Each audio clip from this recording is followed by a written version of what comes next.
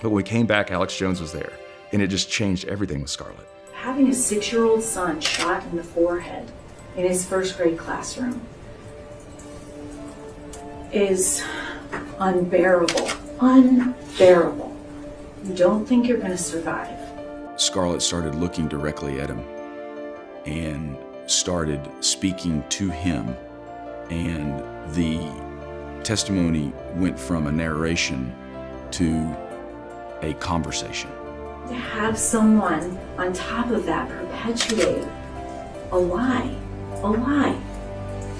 that it was a hoax, that it didn't happen, it was a false flag, that I'm an actress.